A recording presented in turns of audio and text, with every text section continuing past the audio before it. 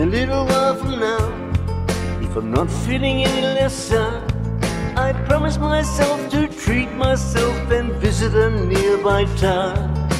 Climb into the top, will throw myself on, in an effort to make it clear to whoever wants to know your shadow left standing in the lurch at a church where people say, "And my God, that stuff, she stood him up." No point in us remaining, we might as well go home, as I did on my own, alone again, naturally. Think just yesterday I was cheerful, bright and gay, looking forward to, and wanted to, the role I was about to play. But as if to knock me down, reality came around, and without so much as a mere touch, cut me into little pieces, leaving me to doubt. Talk about God in His mercy. Oh, if He really does exist, why did He desert me in my hour of need? I truly am indeed alone again, naturally. It seems to me that there are more hearts broken in the world that can be mended, left unattended. What do we do? What do we do?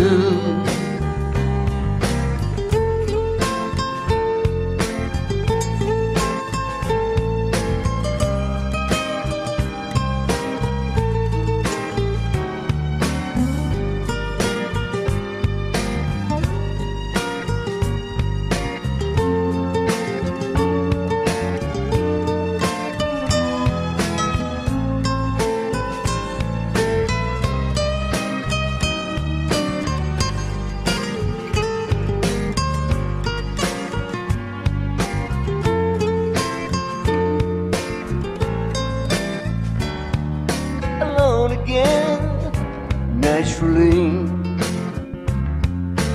Looking back over the years, whatever else that appears, I remember I cried when my father died, never wishing to hide the tears. And at 65 years old, my mother, God rest her soul, couldn't understand why the only man she had ever loved was taken, leaving her to start with a heart so badly broken. Despite encouragement from me, no words were ever spoken.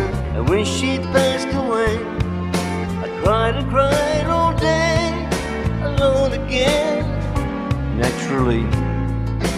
Yeah, alone again, naturally.